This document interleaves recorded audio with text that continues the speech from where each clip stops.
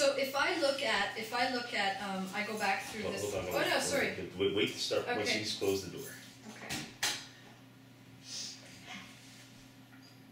Okay. Oh, there's the outside door. This way. Oh, Lois Anderson was with Olga Corker now?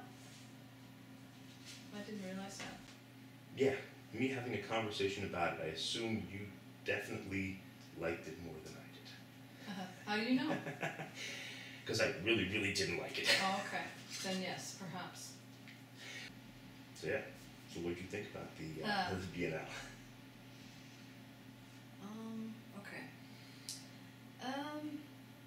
Generally speaking, firstly it reminded me that walking there, actually I biked there, and then I'd never been in the Beaux-Arts building, so their choice of location I thought was interesting, but it reminded me walking through that building how soulless. There's a part of what I experienced that there's a kind of soullessness to it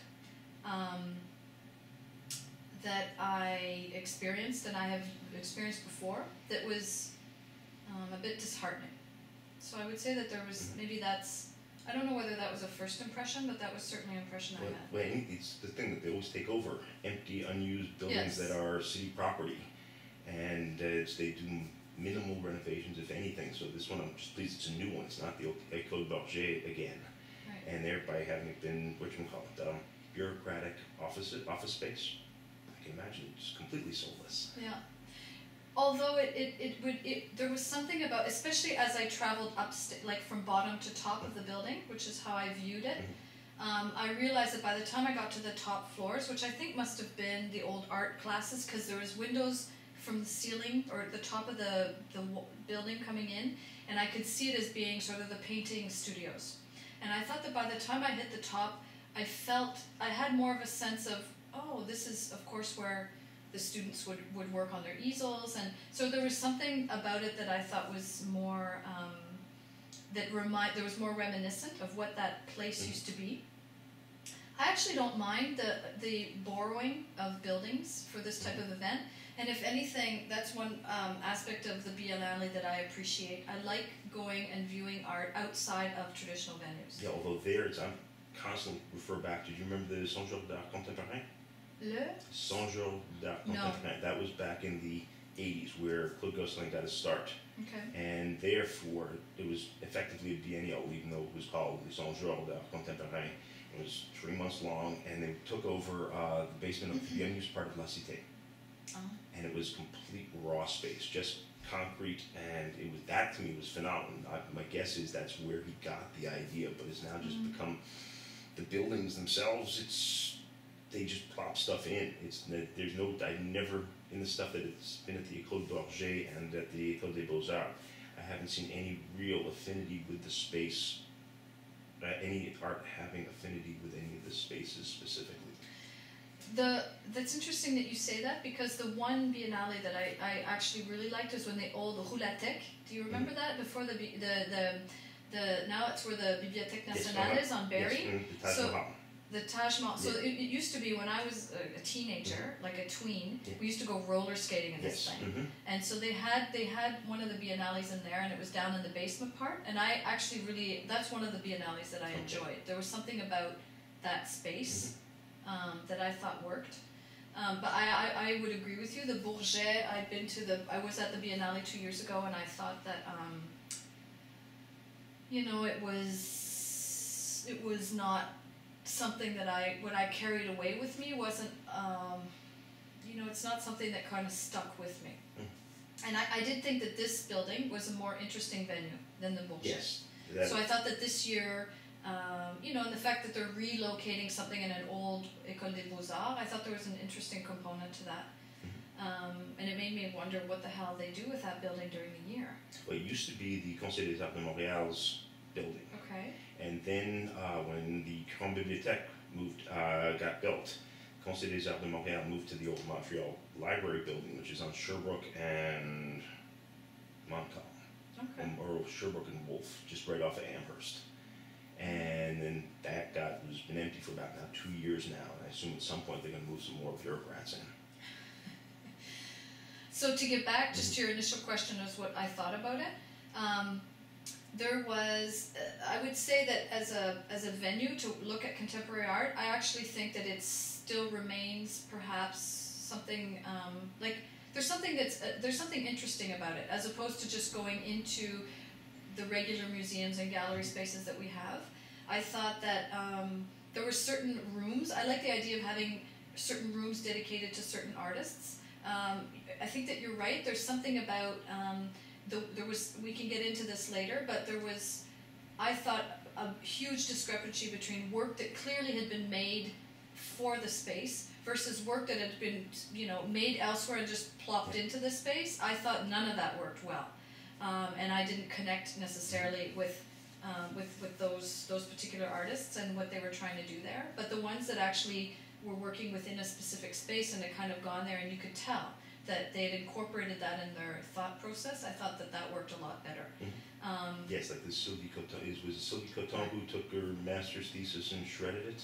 Yeah. Okay, that was interesting, but we'll get to that later. Yeah. To me, I was disappointed because given that the theme of the Biennale was chance. Right, hazard, right? Yes, Yaza. from the Mallarmé poem, which I assume I can look up at some place because I am a bloke. I never read it in high school, which is I assume where everybody else read it. But and I was disappointed, given that it was the Beaux-Arts school, that they didn't somehow reference that, given the history of that building. And to me, coming up with a theme that was based around whether it's Montreal schooling, art schooling, whether just because that was where was it the woodworking school, but there were all sorts of other teachers and so on who came through there. That building does have a lot of history. To me, to sort of not use it was disappointing. Yeah, that's true. That component I didn't necessarily see there as much. So you said initially, starting off, that you did not like this. Not in the least bit. Nothing. I think I got what there are a couple of pieces in there that were okay, but nothing that really knocked my socks off, and it was more in comparison like the Kozak. They part of their thing with the bright, colorful stuff. That I liked. The coding, the language. Yes, yes, and there it's sort of thing where I think it might also be in reference to just having, because I started top down, and that sort of thing, just maybe just because it was numbing, and I'm saying, this is bad, this is bad, this is bad. Therefore, Kozak comes out slightly better on top. And then there was downstairs in the basement. Yeah, the mushroom guy. Yes. The exploding mushroom, or no, the connecting the electronic to the mushrooms. Right? Yeah, Jeremy Shaw. You liked his work? Some of it. The the blacklight room was very nice. His prints were very, very nice. I just say here, but the video saw. Okay. And those are really the two that barely stand out. Normally, one of the ways that I realize that work is good or not good is how much I can remember after a 24-hour period or a week-long period.